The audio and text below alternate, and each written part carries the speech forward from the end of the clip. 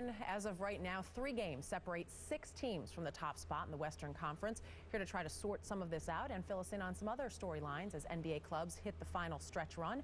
Vincent Thomas from Slam Magazine. Vincent, let's start with the West. What's the atmosphere like right now in the conference? Well, it's getting bloody out there. I think that it's interesting that Boston and Detroit are talking about resting their starters, and meanwhile you have a game like the Phoenix-Denver game a couple days ago where there were 10 technical fouls altogether, 6 coming from Phoenix, who are usually, described as nuns by a lot of insiders. And Mike D'Antoni, he had an interesting quote. He said that these games are like playoff games right now. They are playoff games. He said they're not regular season games, and that it's do or die for everybody. And I think that's why you see a team like Phoenix have 11 technical fouls over the past 3 games.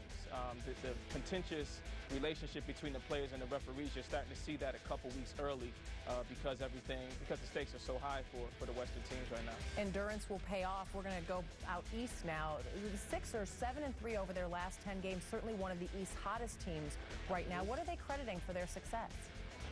Well, for one, I talked to Ed Stefanski the other day, and he credited, surprisingly, Billy King as being part of this equation because of the amount of talent that he amassed, especially the young talent.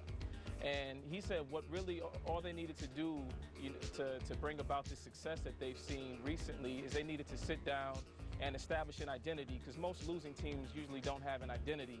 And Philly's identity now is that they're a fast-paced team full of young athletes, and they're resilient. They've had a few really impressive come-from-behind victories.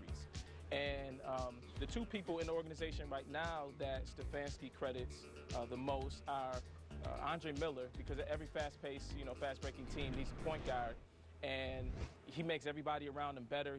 He's been doing really well with the young players. And then Stefanski thinks that Mo Cheek should get some Coach of the Year consideration for how he's been able to right this ship amidst, some of the turmoil that was going on earlier in the season. And Stefanski, being a Philly guy, he really sees some of the buzz coming back around the 76ers now. So it's a great thing in Philly. NBA Commissioner David Stern was in a Time Magazine article recently, and he was pretty emphatic in the idea of moving that NBA age minimum from 19 to 20. And you talked with the commissioner recently. What did he say to you about it? Well, he said that it was basically an honest answer to a direct question that came about, in that Time interview a couple months ago.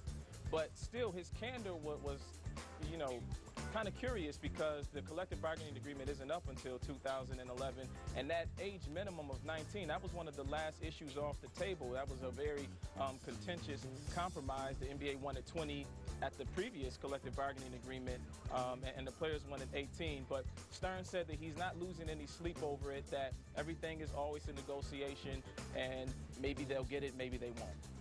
Also, globalizing the game has been a real topic that he's focused on. What did he have to say about that moving forward?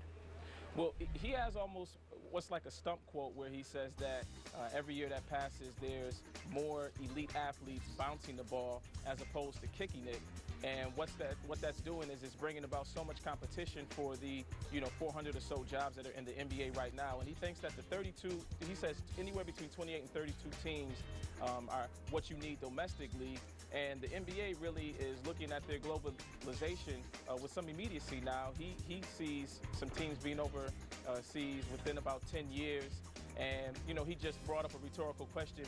Do you think that Yao Ming and Yi are going to be the only elite basketball athletes to come out of a country of 1.3 billion? Do you think that Dirk Nowitzki is going to be the only German to ever play, in the NBA? So, it sucks right now if you're in Seattle, but it's looking good if you're in like London or Paris or Madrid or what have you. It's the way the world changes. Vincent, most definitely. Thank you. Vincent Thomas from Slam Magazine. Sage? To the NFL.